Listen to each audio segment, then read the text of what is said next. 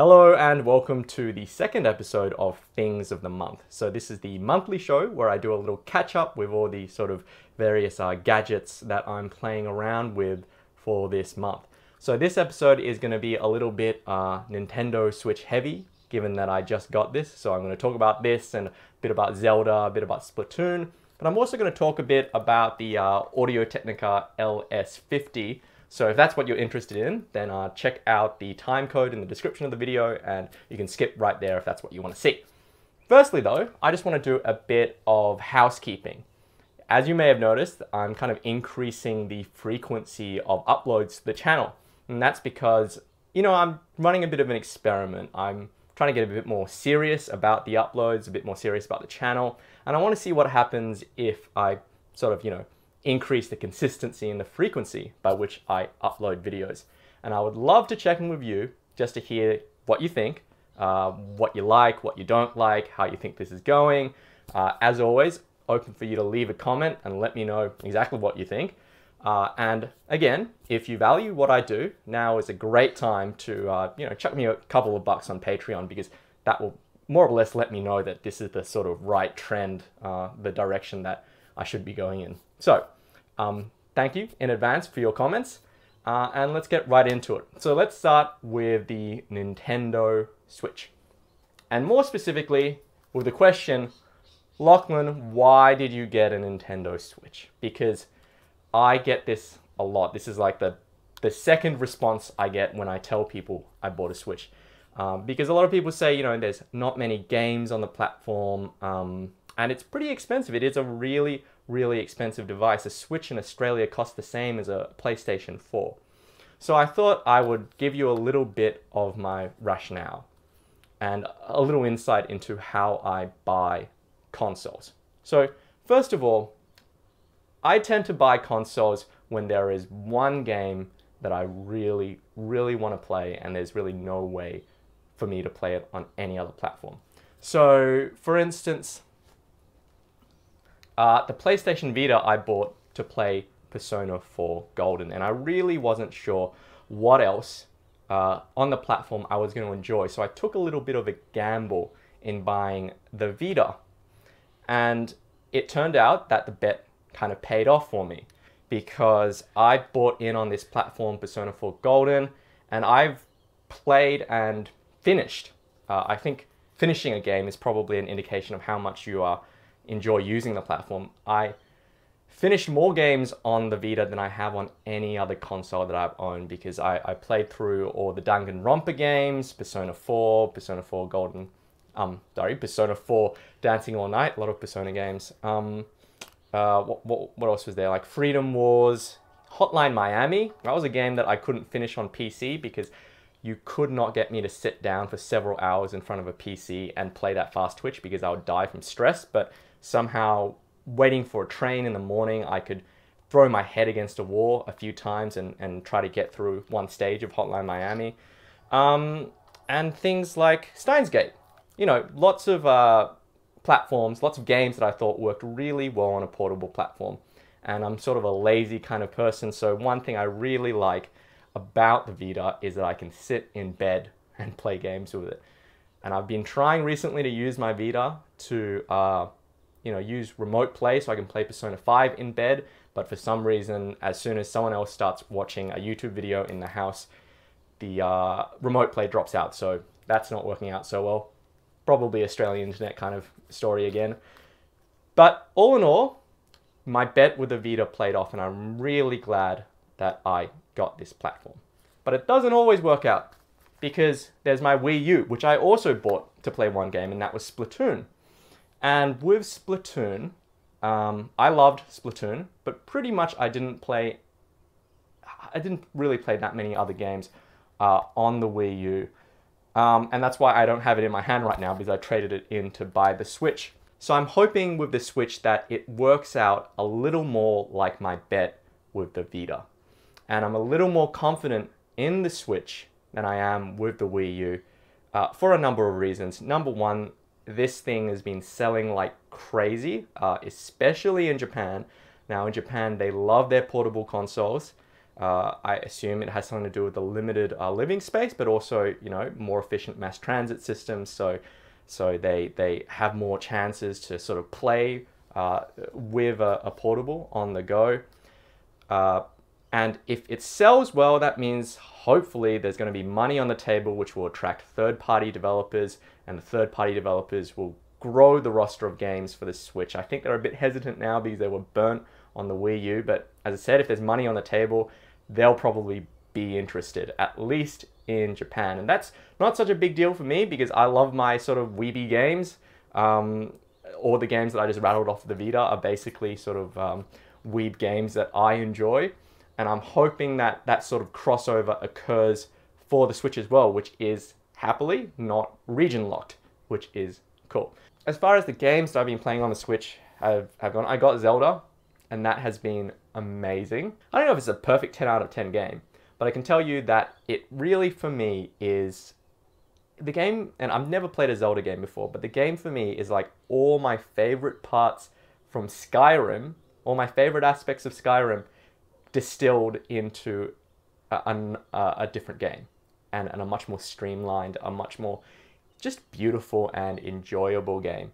And when I play Skyrim, I really love that sense of exploration. I like that sense of stumbling upon things that, you know, stumbling upon things just on your travels. What was really delightful about Skyrim was systems collision. So there are like multiple systems in the game, and then the way that they interact to create new sort of scenarios, it works really well. And especially with Skyrim, I installed a bunch of mods, like survival mods, where you had to camp, or you had to adjust for the temperature in the air so you don't freeze to death, and you had to eat, and you had to cook, and you had to craft, that sort of thing.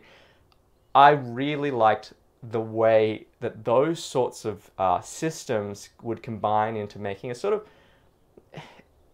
a lot of people say it's like an immersive thing. I don't necessarily know it's an immersion thing, but it is, to me, it grounds you in the world, and I really appreciate that kind of gameplay. And Zelda has all that out of the box. I'll give you an idea. I was trying to learn how to cook in the game. The game is going to teach you how to cook. I light a fire. I put a fish in my hands, and then I just throw it onto the fire. Then it sets on fire, and I'm like, yay, I'm cooking food. And then the grass sets on fire, and then I set on fire, and then I die. And to me, that's like, what an amazing... That, to me, is just Game of the Year material, right? I just like the way that the systems interact, and I especially love the charm of the game. The way that, and this is what sets it apart from something like Skyrim in my mind, is that it really just feels good to do anything in the game. To the way that Link animates when he's cooking, he just leans forward and his eyes go big and he's like, ooh, what's cooking? And then he goes, oh, if something bad happens. The way he shivers when it's cold.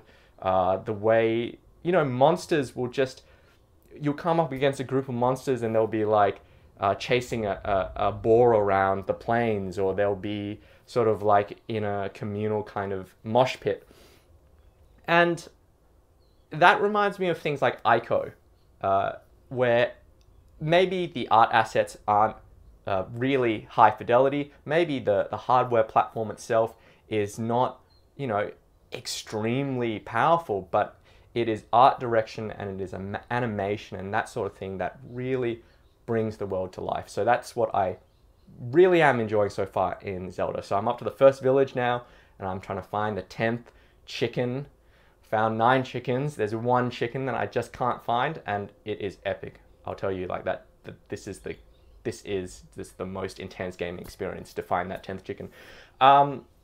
Okay. Also, I played Splatoon, and particularly I was part of the 4-hour global test fire for Splatoon in Australia, and I can't really say much more about Splatoon beyond saying that Splatoon 2 is basically everything I liked about Splatoon, except now it's on the Switch. It's on a portable platform, which is great.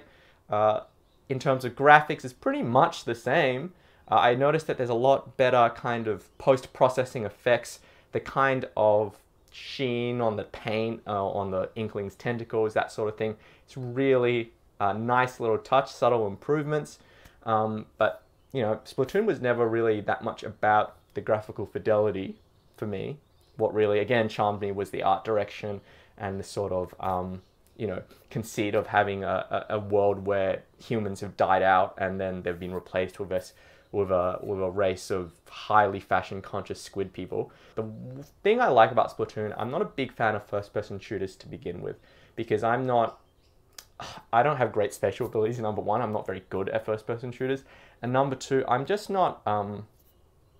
I just find I don't really enjoy the sort of gameplay that revolves around just kind of killing people. Even on my favorite shooter in and that was Killzone.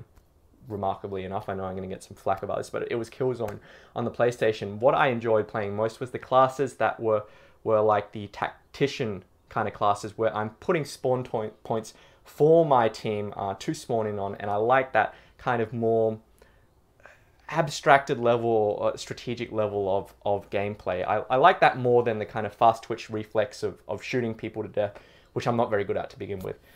And so the reason why I like Splatoon is because the whole game is structured not really around killing people, because it doesn't matter how many people you kill in a match, you won't win the match unless you control the most territory. And the whole point of painting territory in the map is to increase your team's territory, number one, and when you paint into a arena, you're creating an avenue of approach for your team members, because inklings can travel through their own colored paint very, very fast. So it's this really beautiful integration of the idea of territory control and the idea of that kind of team play that I really liked. And again, I don't mind the shooting elements. I certainly like, you know, hiding behind corners and then just popping out and shooting people with the ink. But I'm really glad that the kind of kill ratio basically is not the main focus of the game, and that's why I enjoyed it. And you can call me a Care Bear or whatever you like, but I think it's awesome. Also, after the global test fire, I will say that I'm going to switch my allegiance from Marina. I was very impressed with Pearl's dance moves on the Splatfest floor, so that was awesome. If you have no idea what I'm talking about, do not worry, it's not for you. Anyway, let's talk about the Audio Technica ATH-LS50iS. I just want to make a brief note about this earphone. So I've been using it more, and I have to say that I really like this earphone until I get to a bassy track, because as an earphone, I think it does better than the Shure SE215 in terms of having a nice build, in having a sound where the mids are a little cleaner, where the detail is a little more present, and that's really nice. But there's also a lot of bass, and I didn't really pick up on this as much when I did that demo against the LS70. But when I'm listening, I'm finding that on some tracks, the amount of bass, it's really solid. It's really kind of just impactful bass, but it's just too weighty on some tracks, and it's approaching the level where I find it obtrusive. I find it intrudes on the listening experience, the same way I felt about the TFZ that I bought in Hong Kong. When it gets to a level where there's too much bass, I just feel a little nauseous, and that's what's happening with the LS50. So one thing I did was I switched the spin fit tips, and that has toned that down just a little bit. It helps a little, and I do recommend the spin fits if you get the LS50. I also had a listen to the ATH-E40 the other day against the LS50, and I had to say, even though that's a little more hot in the treble, and it's closer to sounding like an M50X basically, a lot more kind of V-shaped sizzle in the treble, I sort of think that the E40 might be a better choice than the LS50.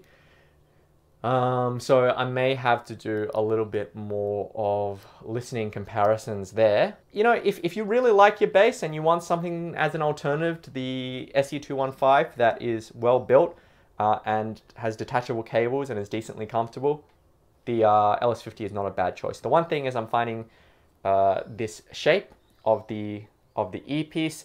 It's all right. It's not as uncomfortable as it might first appear. And in normal wear, it's okay. I do find that it pushes against your ear a little when I'm kind of smiling or I guess, moving my jaw around too much, but in ordinary wear, it's not too bad. So we'll see how we go with that. Anyway, that brings us to the end of this Things of the Month episode. Let me know what you think. Drop in a comment. As always, you can support the channel and join the Discord channel if you head on over to patreon.com/LachlanLikesAthing. And I'll see you next time. Bye!